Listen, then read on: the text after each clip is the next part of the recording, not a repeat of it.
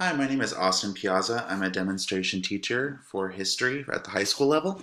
I just wanted to do this Google Classroom tutorial on how to make an assignment that is for groups in your classroom. For me, when I do group assignments, and I do group assignments usually split up into the table groups that they sit at or that they used to sit at. Um, so for that, let's say I had a really long document that I wanted them to analyze, and I specifically said highlight the important vocabulary. I annotated I gave all the instructions in there, and let's just say it was a really long document. I'm going to quickly scroll through this just to show you how long this document is or what I want the kids to analyze. So it may be like a day thing, it may be like a 2-day thing, or if I might want to differentiate a little bit, I might want to split this up into group work.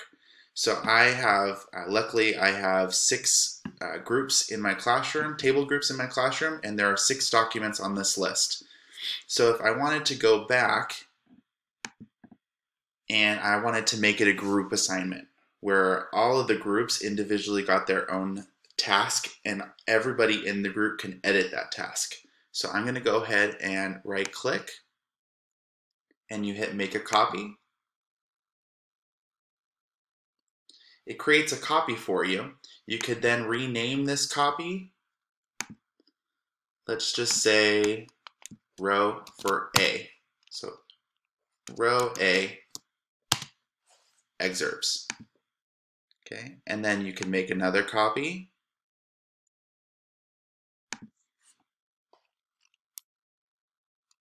Just of time, I just went ahead and just copied all of them, the same thing that I was doing, and just renamed them for each of the groups that I have. So I have my groups in my classroom according to A, B, C, D, E, or F.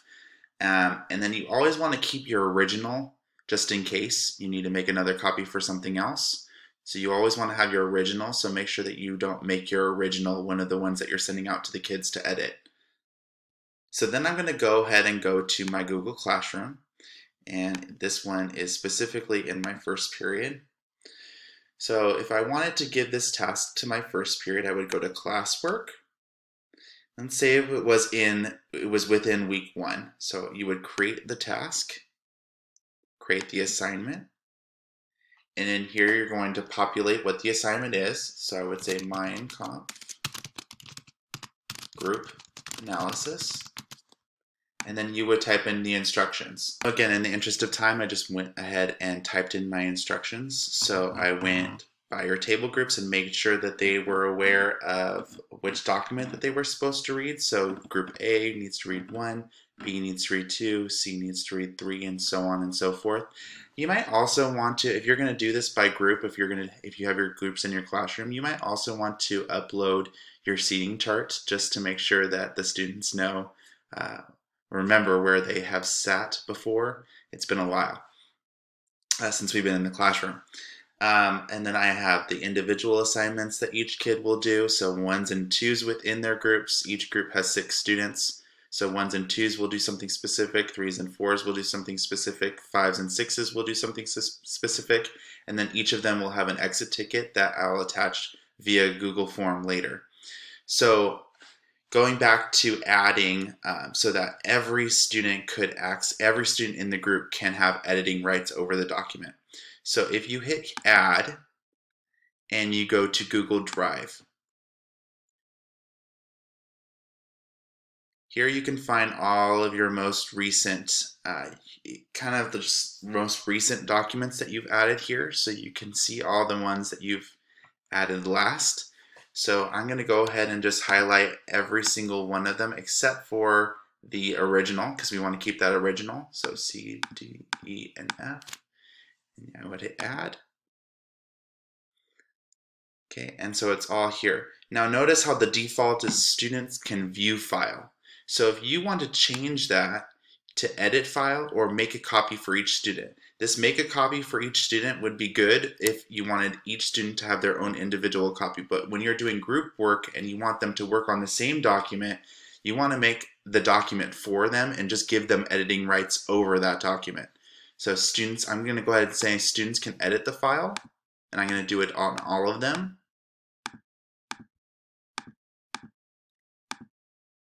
That way, when you publish the assignment, you can the students can edit the same document in their groups, and so they could be able to work that way.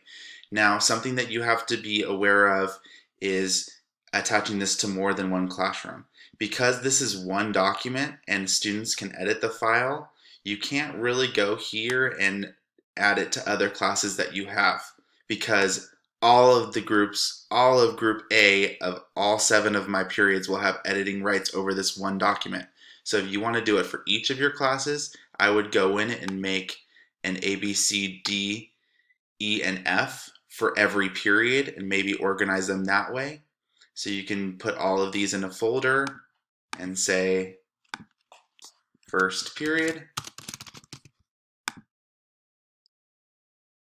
You can just put all of these on a folder.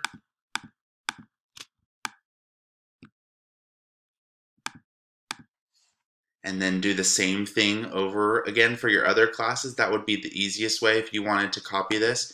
But I would not copy this straight assignment for all of the periods. Otherwise, you're going to have 6 periods of group A's working on the same document. So that's how to do that. Hopefully you learned something. Have a nice day.